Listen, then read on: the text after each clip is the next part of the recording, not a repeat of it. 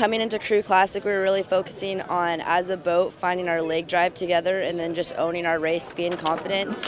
In the past, we kind of focused on saying, like, okay, we can walk up. Like, if boats walk up, we can get them in the middle 1,000 or the end of the race. But Bill said, scratch that. Like, we want to win in the first 30 strokes of the race.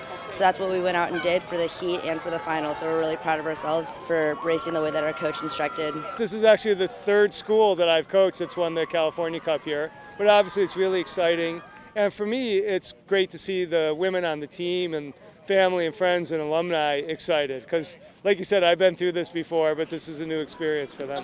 Throwing in some personality. If you're in the last 200 yards and there's a boat next to you, like, you're pushing each other. But when you're just in the bag and you know it, you just kind of black out. And, like, I was banging on the gunnels, and it was just so exciting. We could hear the cheering, and we knew it was for us. I've never gotten a medal or a trophy or anything at San Diego Crew Classic. This is my 5th year, but first year as a college student. So it was just really exciting to start off my college career with a trophy in my hands. I certainly hope that it helps our recruiting. So we'll let all the high school juniors that we're communicating with know about this, and many of them are here for their own races.